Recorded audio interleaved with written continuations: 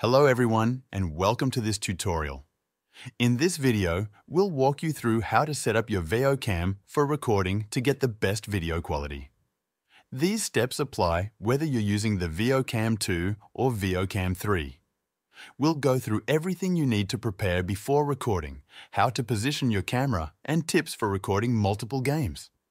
Before you begin, make sure your camera is fully charged. A full charge takes about 4 hours, and this will help avoid interruptions during your recording.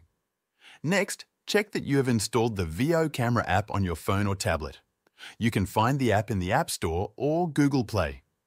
Once it's installed, log in to your Veo account. Now connect to your Veo Cam using the app.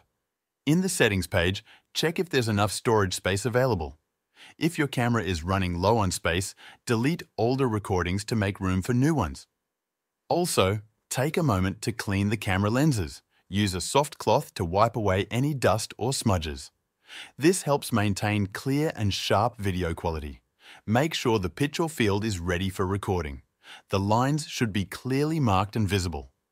It's important that all 4 corners of the field are in the camera's view. This ensures the AI tracking can follow the action correctly. Also, check the lighting. Natural daylight is ideal, but if you're recording indoors or at night, make sure the field is well lit with artificial lights. Avoid unnecessary movement around the pitch. Too many players or extra balls before the game can confuse the AI system. Now it's time to set up your camera. Start by placing your tripod 3 to 5 meters from the sideline, aligned with the center line. If you are outdoors, try to set up with the sun or lights behind the camera. This prevents glare or shadows in your footage. Mount the Veo cam securely to the tripod. If you're using Veo Cam 3, push in the small handle after mounting to lock it tightly.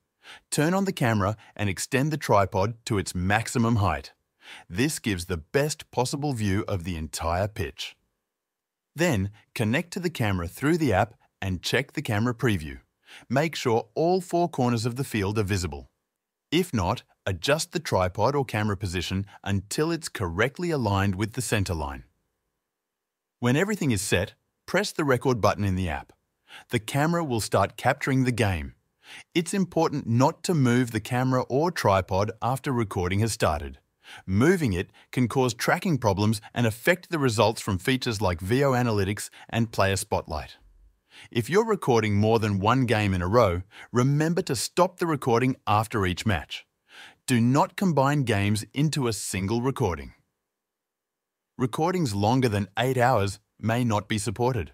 Also, combining games can affect the AI's ability to create highlights and assign teams correctly.